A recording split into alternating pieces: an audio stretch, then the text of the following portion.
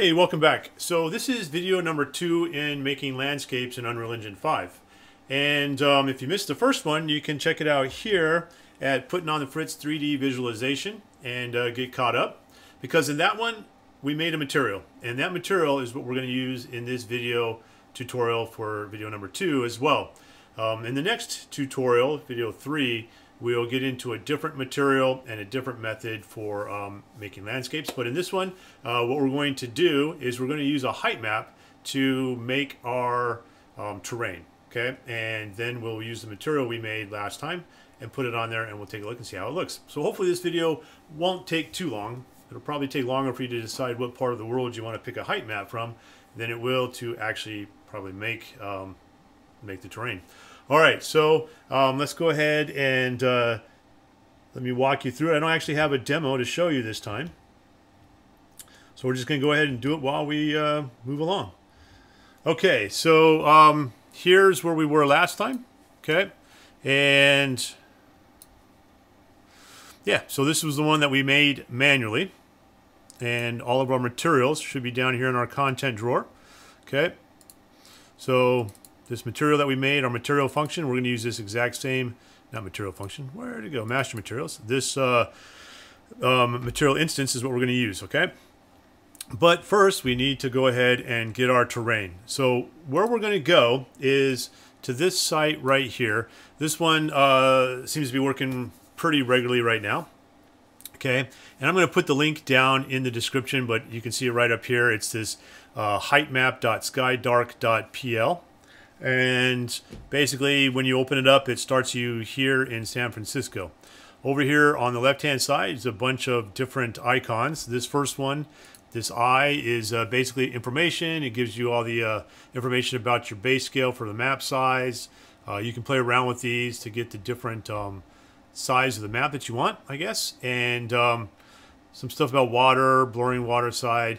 I pretty much leave this default. The only thing, size and scale might be something that you want to change, because right now the scale is going to be this green area right in here on the center section. So when we find a section, this is what's going to happen. If you change the map size here, it should change that scale. So I made it much larger, 57 kilometers. But I'm going to go ahead and put it back down to 17.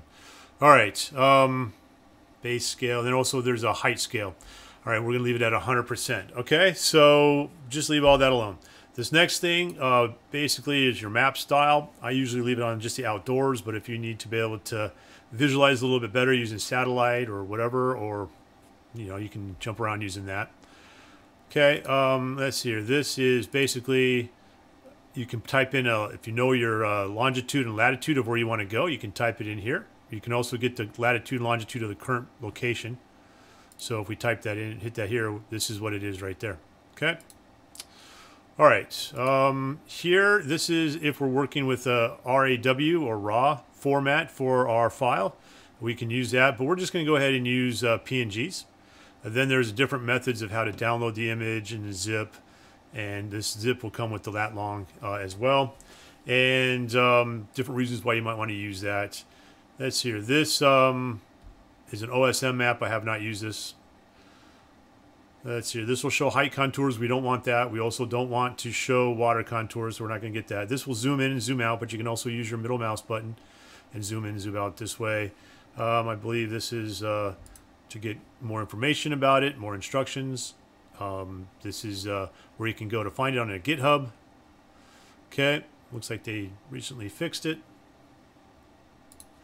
Okay, and again, you can also, I believe this is to report bugs or something, I'm not sure.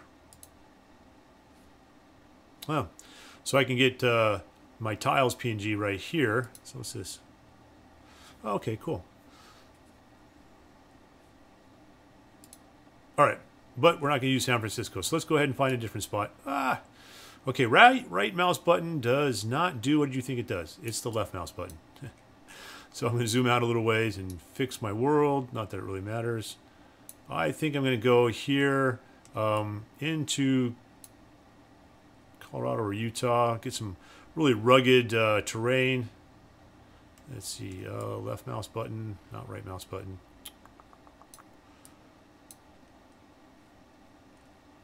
You know what, right over here, I think I found a spot I liked before. Yeah, outside of Gunnison, this area. Now you can obviously find anywhere you want in the world to do this because we're just going to go through it real quick. All right, so once you get the area that you want, we can double click on it and it'll move the grid so you see exactly where you're going to lay it out. Okay, and you can, again, if it's not exactly where you want it, you should be able to hover over the center and just left mouse click and drag until you get it to where you want it. I'm going to focus on this area right here. Again, just because it looks one way in the world doesn't mean you have to use it that way. This might make some good large, like a plane that I could set up like gameplay in the middle of, and then have these mountains kind of set as a backdrop. So that might work out well. Okay, so once I get the area that I want to use, I'm going to go ahead and come over here to the one that's for our PNG height map. I'm going to click on that, okay? And it's just going to go to my downloads as we saw. Okay, there it is right there. So I'm going to open up the folder. And this is the previous one I got before, which... All right, so if we double click on it, that is not what it's supposed to look like. Okay, hold on a second. Let me pause. All right, so it took me a few tries, as you can see here, and I played around with some different stuff. So what I think is, again, I know I told you we usually leave this alone, but what I did is I hit the refresh button and then clicked auto.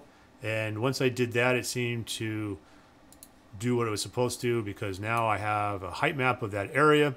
It should look like this area here. You can see the lakes coming in here and moving out that direction in those fingers.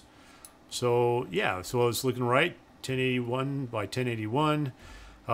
These other ones, if it comes out, where was it? Here it goes. If it comes out blank white like this, there's a problem. Okay, it should look like this.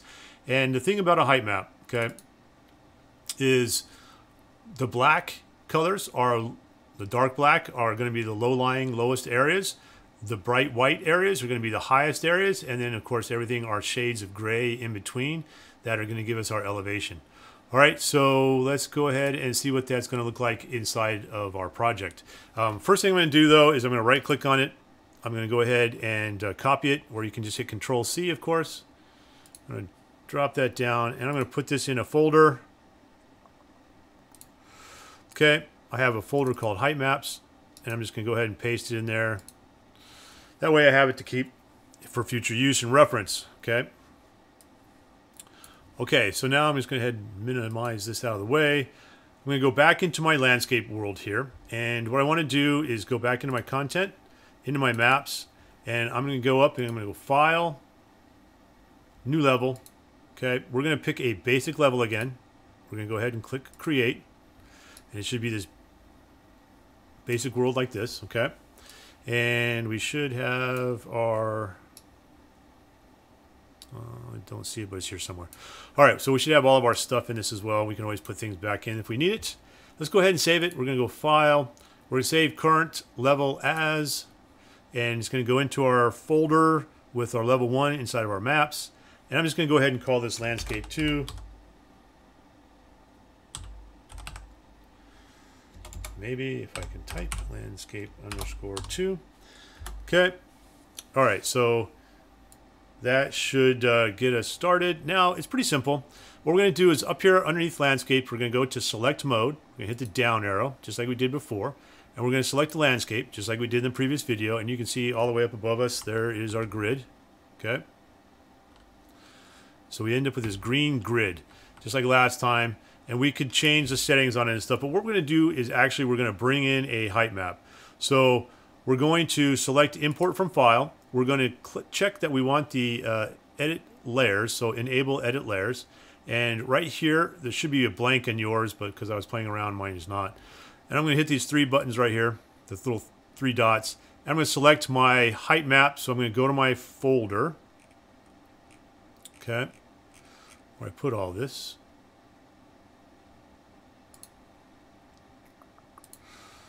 Okay. D drive. Nope, not D drive.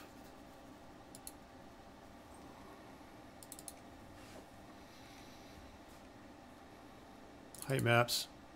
All right, we can go ahead and select it, hit open, and so now basically it's all set up. I'm going to select the fit to data right here. Okay, make sure everything is correct, and we're going to go ahead and build it the way it is. All right, and but one thing we're going to note here is that we can always come back in and we can adjust location, rotation, and scale. Okay, right now everything's set to 100 for all of this, and we may not be happy with the way the height looks, okay? So we may need to come back in and play with the Z, all right?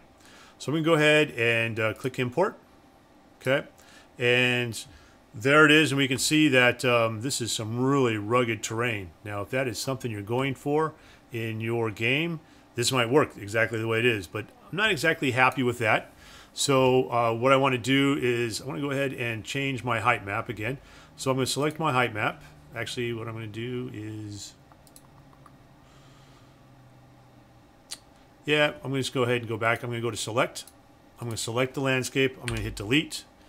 I'm going to go back into my landscape again. And I'm going to go, and down here, since my height map is still selected, it's the same height map, okay? I'm going to go in here, and I want to drop down the scale in the Z direction. And that was really, really significantly high. I think that's more than I want for my game. I'm going to drop it down to like 25. So I'm going to go down significantly in the size of the mountains for this one.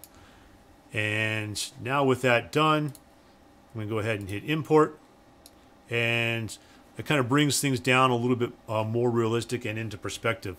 So now if we take a look, we can see that our terrain is looking pretty decent, I think.